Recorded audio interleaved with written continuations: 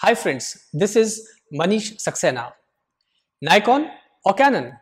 काफी लोगों ने हमसे सवाल पूछा है, Nikon के पिक्चर्स ज्यादा अच्छे होते हैं या फिर Canon के, या अगर हमें कोई नया ब्रांड लेना हो तो हम Canon लें या फिर Nikon। देखिए फ्रेंड्स, ये डिबेट बहुत टाइम से चलती आ रही है। कुछ लोग कहते हैं कि अगर आप Canon लेंगे तो Canon पे इमेजेस की क्वालिटी आपको ज़्यादा अच्छी मिलेगी, कुछ लोग कहते हैं कि आप Nikon लेंगे तो आपको इमेजेस की क्वालिटी काफ़ी अच्छी मिलेगी। फ्रेंड्स, आज हमारे स्टूडियो में दोनों ही ब्रांड्स हैं। ये Canon 5D Mark III है and this is Nikon D800E। Friends, ये दोनों ही कैमरा मैंने स्टूडियो में इंडोर आउटडोर दोनों ही काफ़ी बार यूज़ किया है। फ्रेंकली स्पीकिंग कोई फ़र्क नहीं है इमेज क्वालिटी के अंदर, क्योंकि आप generally and I shoot on raw format generally, तो मुझे फ़र्क ही नहीं पड़ता मैं Canon यूज़ कर रहा हूँ या Nikon यूज़ कर रहा हूँ। लेकिन फिर भी दोनों ब्रांड्स में कुछ फीचर ऐसे होते हैं जो Nikon में बहुत अच्छे हैं, कुछ फीचर्स हैं जो Canon में बहुत अच्छे हैं, but almost 95% features are same.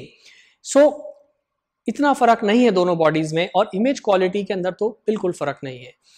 काफ़ी लोग डिबेट करते हैं, उनको डिबेट करने दीजिए, लेकिन मैं अपने एक्सपीरियंस से बता रहा हूँ इसमें इतना ज़्यादा फ़र्क नहीं है। दूसरी चीज़, जब भी आप कोई भी ब्रांड पे जाएं, Nikon पे या Canon पे, तो एक बात आप हमेशा याद रखिए, आप कोई भी बॉडी अपने काम के हिसाब से सेलेक्ट कीजिए। अगर आप वेडिंग फोटोग्राफी कर रहे हैं या फैशन फोटोग्राफी कर रहे हैं, तो किस कंडीशंस में आप पिक्चर ज़्यादा शूट करते हैं, उस हिसाब से आप अपनी कैमरा बॉडी को चूज़ कर सकते हैं। बिकॉज कुछ फीचर्स होते हैं टेक्निकली जो कि हर एक ब्रांड में अपना एक उनका मोनोपॉली है। जैसे पर्सनली मैं अपने एक्सपीरियंस से बताता हूँ कि Canon मुझे थोड़ा अच्छा लगता है हायर ISO के लिए। अगर आप बियॉन्ड 3200 पर शूट कर रहे हैं, आई फाइंड कि Canon काफ़ी स्टेबल है compare to Nikon। But again, हम कितनी बार इस सिचुएशन में शूट करते हैं एंड वो भी इतना नेग्लिजिबल डिफरेंस है, तो ऐसा कोई मेजर डिफरेंस नहीं है। बट फ्रेंड्स, ये भी मैं आपको कहना चाहूँगा कि अगर आपके पास में Nikon के लेंसेज है तो आपको कोई ज़रूरत नहीं है कि आप Canon के ऊपर स्विच ओवर करें, या अगर आपके पास अच्छे लेंसेज ऑलरेडी Canon में है तो आपको कोई ज़रूरत नहीं है कि आप Nikon पे स्विच ओवर करें। Because in terms of image quality कोई डिफरेंस नहीं है दोस्तों।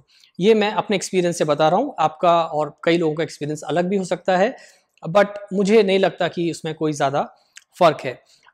इस बात को हम ऐसे भी समझेंगे कि मैं आपके सामने अभी दो इमेजेस यहाँ डिस्प्ले करूँगा स्क्रीन पर। ये देखिए, मैं दो इमेजेस खोल रहा हूँ, आप ये दोनों इमेजेस देख सकते हैं। एक जो इमेज है वो है Canon के ऊपर, और दूसरा इमेज आप देख सकते हैं वो हमने शूट किया है Nikon पे। क्या आप बता सकते हैं कि कौन सा इमेज हमने Nikon पे शूट किया है या Canon के ऊपर? I am sure you can't tell the difference, because आप नहीं बता सकते। यही मैं दोस्तों आपको बात कहना चाह रहा हूँ कि जब भी हम चाहे Nikon पे शूट कर रहे हैं या Canon पे एक बार पिक्चर शूट हो गया, तो it's impossible to make out कि कौन सा पिक्चर किस ब्रांड पे शूट हुआ है। बट अगेन, अगर आप नया बॉडी खरीदने जा रहे हैं, तो अगर आप प्रोफेशनल बॉडी खरीदने जा रहे हैं तो आप देखिए उस सेगमेंट में Nikon में कौन से मॉडल्स अवेलेबल हैं, और अगर आप Canon खरीदने जा रहे हैं तो आप देखिए उस सेगमेंट में Canon में कौन से मॉडल्स अवेलेबल हैं। दोनों को आप अच्छे से कंपेयर कीजिए, उनके फीचर्स के बारे में अच्छे से जानकारी लीजिए, देखिए कि कौन सा फीचर या कौन सी ऐसी चीज़ है जो आपके लिए ज़्यादा यूजफुल है या आपकी यूटिलिटी की चीज़ है। उस पर आप अपना डिसीजन को आप बेस करके आप एक अच्छा डिसीजन ले सकते हैं कि भाई ये ब्रांड मेरे लिए ज़्यादा अच्छा है। बट अगेन, अगर ऑलरेडी आपके पास अच्छे प्राइम लेंसेज हैं तो आपको कोई ज़रूरत नहीं कि आप दूसरे ब्रांड के ऊपर स्विच ओवर करें, बिकॉज इतना ज़्यादा डिफरेंस है ही नहीं। तो फ्रेंड्स, आज के लिए इतना ही। अगर आपको ये वीडियो अच्छा लगा हो तो प्लीज़ इसे लाइक कीजिए और हमारे चैनल को सब्सक्राइब कीजिए। नीचे आप देख रहे होंगे एक रेड बटन है, आप उसको प्रेस कर सकते हैं हमारे चैनल को सब्सक्राइब करने के लिए, या अगर आपको मेरी फोटोग्राफ दिखाई दे रही हो वीडियो पे तो आप उस पर भी क्लिक कर सकते हैं हमारा चैनल को सब्सक्राइब करने के लिए। तो आपको और भी काफ़ी सारे वीडियोस आने वाले टाइम में देखने को मिलेंगे। काफ़ी इंटरेस्टिंग वीडियोस बहुत जल्दी आने वाले हैं। So please stay tuned and thanks for watching this video. Good bye.